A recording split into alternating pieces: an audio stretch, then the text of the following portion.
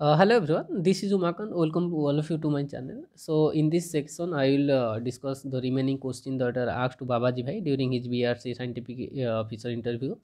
So this is part 2. I will discuss the remaining question that is from atomic molecular physics and the from some of the question from EMT. So Babaji bhai is now working as a scientist in BRC Mumbai. So it will be very helpful to you if I discuss these questions. Those are asked to him and as well as the approach that he saw inside the interview hall.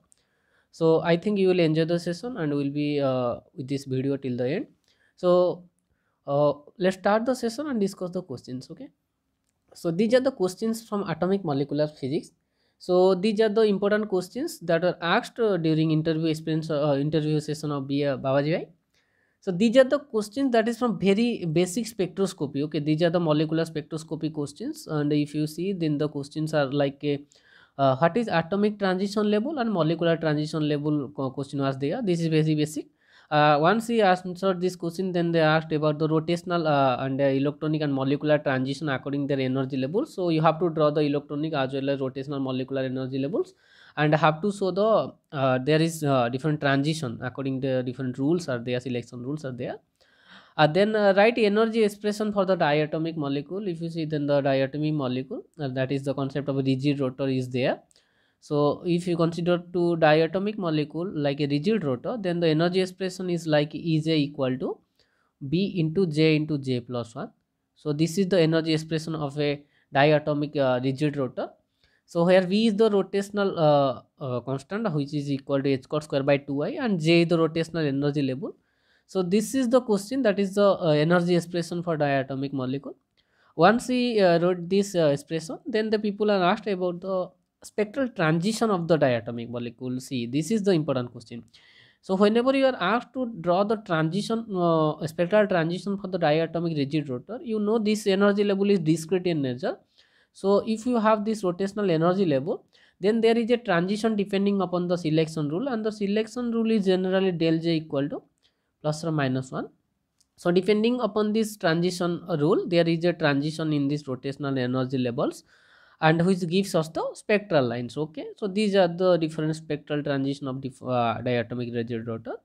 Then once we completed this question, then they move to the non-rigid rotor. This is important. So what is expression for the non-rigid rotor?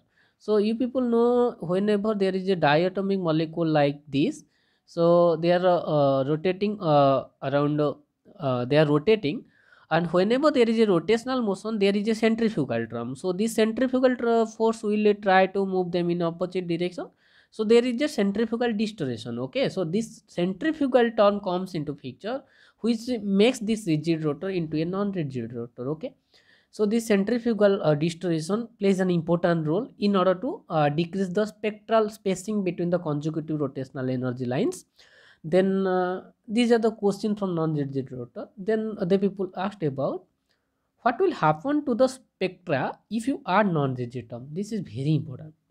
So if you are adding some non-rigid term into the original rigid rotor energy expression, then what will be the new energy spectra? So new energy spectra will be decreases, because this non-rigid term will be subtracted from the original energy, that is this energy. From this energy, the non-rigid term will be subtracted, so it will result into decrease in the spectra spacing between the consecutive rotational energy levels, okay, or energy spectra.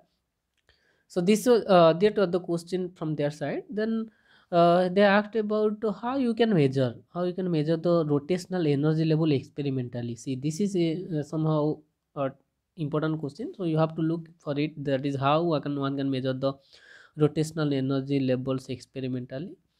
So then the people move to the Raman scattering. So why Raman scattering is important? So see, whenever you have rotational as well as vibrational spectroscopy with you, you basically measure the molecular nature or atomic nature of a non-polar as well as non-symmetric or asymmetric molecule who have some dipole moment with it, okay, like HCl, KCl, or like something who has different electronegativity or have some non-zero dipole moment. But whenever you are asked to study about the molecular spectroscopy of a symmetric molecule like O2, like S2, So in that case, you can't have the spectroscopy through rotational or vibrational spectroscopy, because they have no dipole moment. They are symmetric molecule, and dipole moment is zero.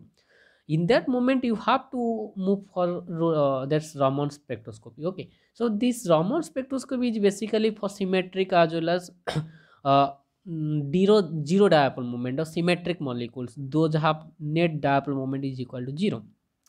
So this is the Raman scattering, in which you are using the scattered radiation, and you are getting with the three different radiation wavelength from the molecules, that is relay line, stroke line, and anti-stroke line. So there is a very big story as well as interesting stories there associated with Raman scattering or Raman spectroscopy. You can move to it and study it very depth. It is very important actually. Then they asked about why UV visible absorption spectroscopy is important. As I already mentioned in my some of my previous video, this UV visible absorption spectroscopy is there in order to find the energy band gap of the molecule.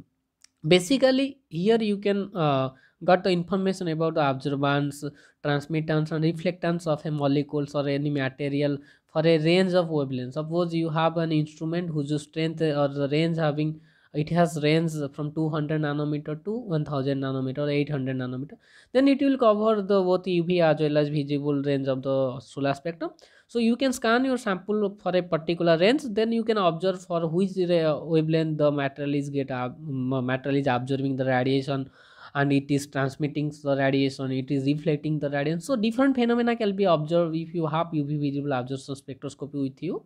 So this is a very important uh, instrument or a characterization technique that is used to study the transmittance, absorbance, and reflectance of a molecule as well as a sample. Okay, so once this question was covered, then the people asked about why this non-rigid term comes into expression. So it is, I have already mentioned, this non-rigid term comes into figure due to the uh, s- uh, due to this centrifugal distortion. So whenever there is a rotational motion, there is a centrifugal term is there, and this centrifugal term lead to the non-rigidity of the system. Okay. Okay, they then move to the broadening. So they asked about natural broadening and the ground state is broad or not. So you know, whenever you are measuring something experimentally, there is lot of broadening is there due to the various causes like instrumental broadening. There is this microstain is there, and different broadening comes into figure due to different environment, due to during different situations. Okay, so this broadening is practically present, so you can't neglect it. So you have to know what is broadening, how it comes into figure, and what is the role basically in experimental technique. So these are the you can say these are the important question. Okay, these are very basic and important question for the molecular spectroscopy. Those are asked to Babaji bhai during his interview session in this year. Okay, so whenever you are studying this molecular spectroscopy, please go through rotational as well as vibrational spectroscopy. Then Raman spectroscopy in very details. Okay, rotational Raman as well as vibrational Raman is there. If this is clear, then move to the Frank-Condon principle, that is vibronic levels are there, electronic transition are there. So this spectroscopy is very much interesting. If you can find its charm, then you will really enjoy it. Okay, so these are the questions. Then move to the next section, that is the EMT section. So basically the people spend a lot of time on atomic, molecular, nuclear, and quantum mechanics in case of Babaji bhai, and the people asked a very few questions from electromagnetic theory. So here is the questions, like the people provide a metal plate like this. This is a metal plate. So this is a metal plate, and there are two charges like plus q charge here and minus q charge here, and they ask to draw the line of force for this system. So you have to draw the line of force for this system. Then once you draw the line of force, then the people ask to explain how you can draw it and explain your system. Okay, so these are the two basic questions from electromagnetic theory in case of BS interview for Babaji bhai in this year.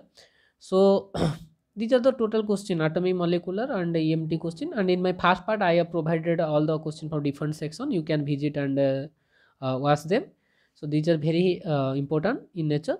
So thank you so much. Thank you for watching my video. And one of the declaration is there. I will share the BRC scientific interview experience of my friend Bisal, who is now currently working in BRC as a scientist. In this year, he is also get selected in BRC. So hope I will bring a detailed video of Bisal coming in very few days. Hope you will enjoy the session. Thank you for your support. Thank you being with my channel. Hope you got some point from this video. Thank you so much.